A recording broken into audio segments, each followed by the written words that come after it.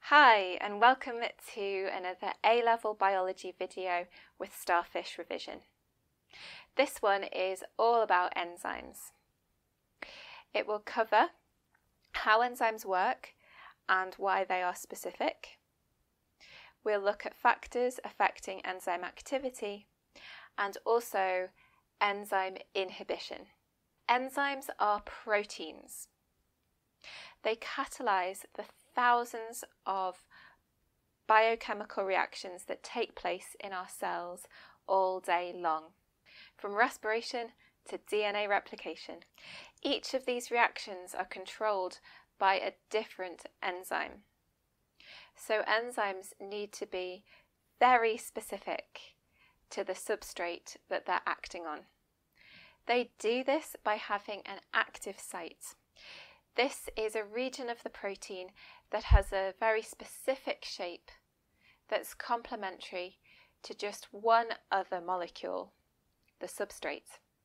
To learn more about protein structure, click the link in the description. There are two theories on how an enzyme fits to its substrate. The first is the lock and key theory. Here, the substrate fits exactly into the active site, like a key fits into a lock. The second theory, which most scientists now prefer, is the induced fit model.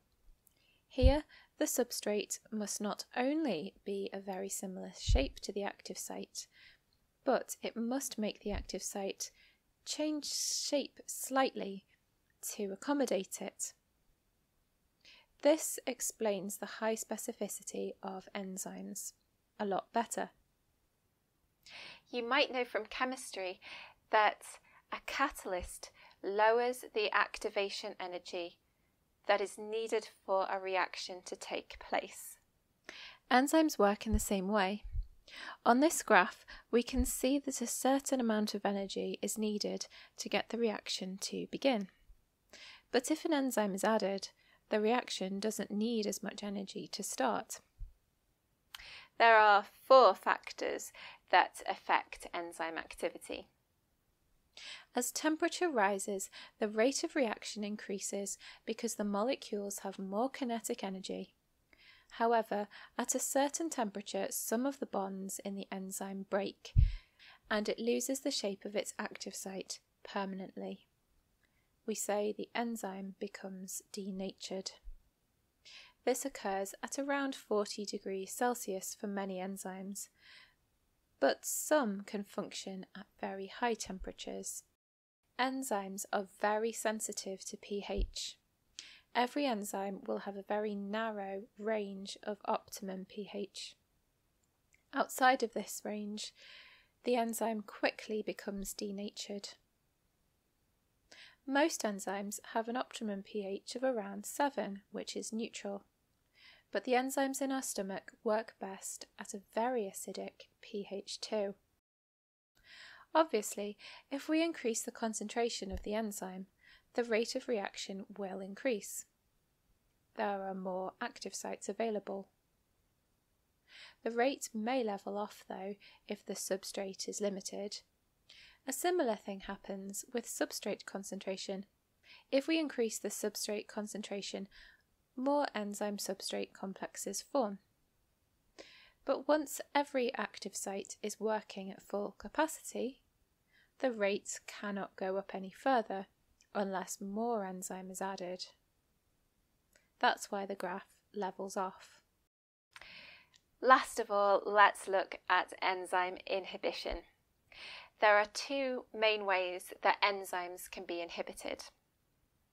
The first category is competitive inhibition, and the second is non-competitive inhibition.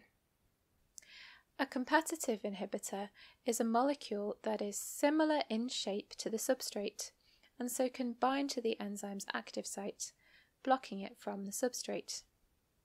The graph shows how the rate of reaction changes as the substrate concentration increases. At low substrate levels, the inhibitor outcompetes the substrate, so the reaction rate is lower.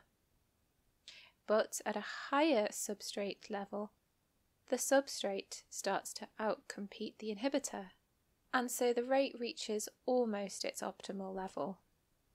Non-competitive inhibitors attach to the enzyme at a point other than its active site, but in doing so they cause a change to the shape of the active site, so that the substrate can no longer bind.